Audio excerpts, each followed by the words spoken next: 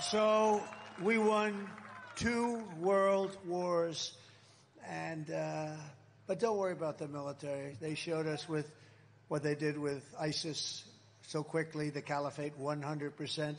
They're not woke. Only those people on the top are a little woke. They'll be gone fast. We have great. I say you could put them in a woke cage for 2 years, they'd come out fighting. Let me tell you, they're not woke. They're not going to be woke. Don't worry about it. In conclusion, with your vote this November, we are going to fire Kamala and we are going to save America. We're going to save our country. With your support, we will cut your taxes, end inflation, slash your prices, raise your wages, and bring thousands of factories back to America and back to Michigan. We're going to bring them back here and Detroit. We're going to bring them back into Detroit. We will build American, we will buy American, and we will hire American. And you're going to see things happen at a pace that you're not going to believe. You're going to be very proud of this country very soon. I will end the war in Ukraine quickly. I will stop the chaos in the Middle East, and I will prevent World War III. I know them all. I know exactly what to do.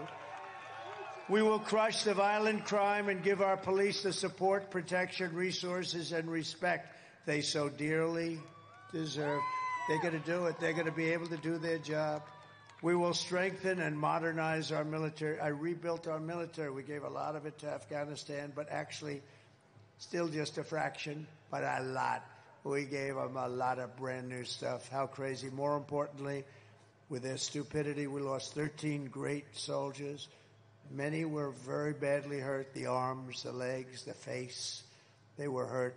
We left Americans behind. And we lost Bagram, the biggest Air Force base, one of the biggest in the world, 1 hour away from where China makes their nuclear weapons. And you know who occupies it? China. China occupies it. How stupid are these people? We will build a missile defense shield around our country, mostly made in the USA. In fact, all made in the USA. And a lot of it's going to be made right here in Michigan. We will rebuild our cities, including our capital in Washington, D.C., making them safe, clean, and beautiful again. We will teach our children to love our country, to honor our history, and to always respect our great American flag.